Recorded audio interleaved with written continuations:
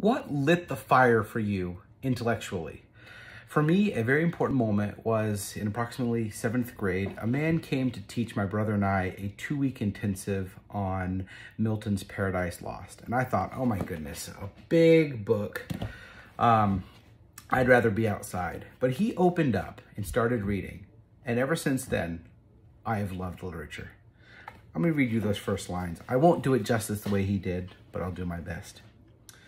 Of man's first disobedience and the fruit of that forbidden tree, whose mortal taste brought death into the world, and all our woe with loss of Eden, till one greater man restore us and regain the blissful seat. Sing, heavenly muse, that on the secret top of Oreb or of Sinai didst inspire that shepherd who first taught the chosen seed in the beginning how the heavens and the earth rose out of chaos.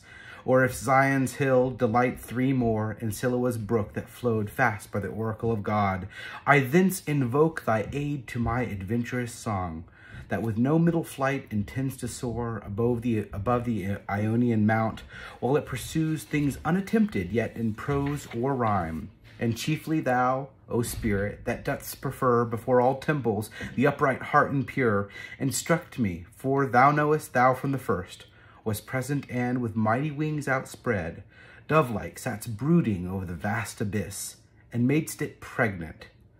What in me is dark, illumine, what is low, raise and support, that to the height of this great argument I may assert eternal providence, and justify the ways of God to men.